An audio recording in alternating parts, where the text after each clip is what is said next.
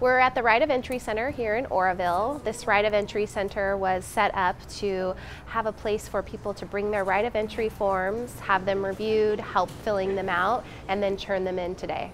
A right of entry form is what you'll fill out as a property owner to give the state access to have contractors come on your property and clean up the fire debris. When the crews are actually on site working, property owners won't be able to physically be on their sites because there's going to be a lot of heavy equipment working, and it would be dangerous for the property owners to be on during that cleaning process.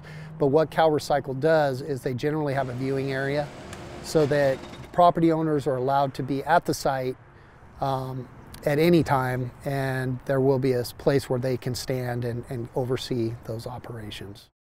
There's a Right of Entry Center located at 202 Miraloma in Oroville. It's in the Public Health Building. There's also a place to bring right of entry forms at the Disaster Recovery Center. They're located at the Chico Mall, so you can bring it there as well. And there are staff there to walk through it and check and make sure the form is complete so that you can turn it in. For citizens that were unable to make it out to the ROE Center, ROEs will be available at community meetings, and there will be several community meetings in the coming days and weeks for the debris removal program. Property owners have lots of questions about phase 2 of the debris removal program. So you can go to buttecountyrecovers.org and click on the debris removal page for a list of FAQs. You can also download the right of entry form there. But we're setting up community meetings. There's 2 community meetings on December 13th and 1 already set on December 17th, and we'll schedule more meetings in the coming weeks so people can get their questions answered about this debris removal program